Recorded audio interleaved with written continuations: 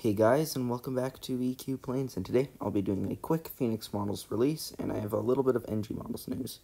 Now, Phoenix tends not to release all the models on Instagram. Like last month, they only released 2 of them, so this isn't all the models they're releasing this month, but this is all they're showing us.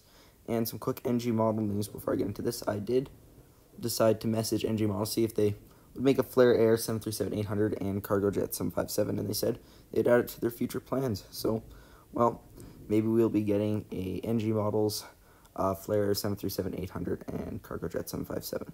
Without further ado, let's get into this release. First of all, we have the Garuda Indonesia mask livery on the 737. Then we have the Thai Airways 737 in the old colors. One has a different registration and the other one has a special livery, celebrating the king. And finally, we have an Air China A330.